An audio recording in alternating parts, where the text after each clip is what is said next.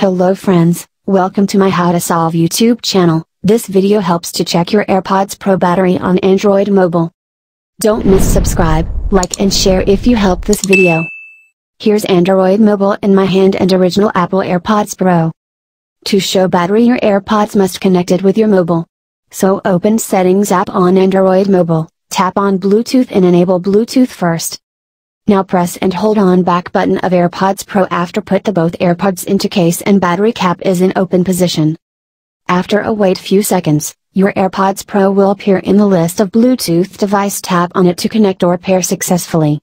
Once you tap on AirPods Pro name, first your mail try to connecting and after that, you will see connected label under the AirPods name.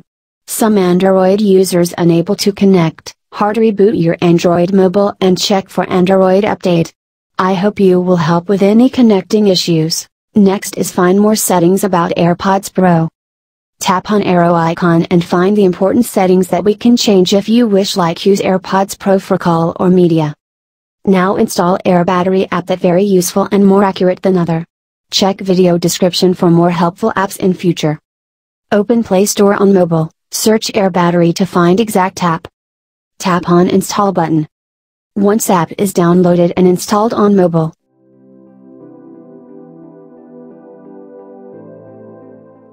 tap on Open option and allow permission to use your location.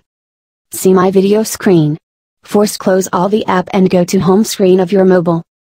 Find the Airbattery app, wait for few seconds and card will show the battery percentage for left and right AirPods Pro. That's it. Whenever you want to check again, just launch the app and check remaining battery of left and right AirPod.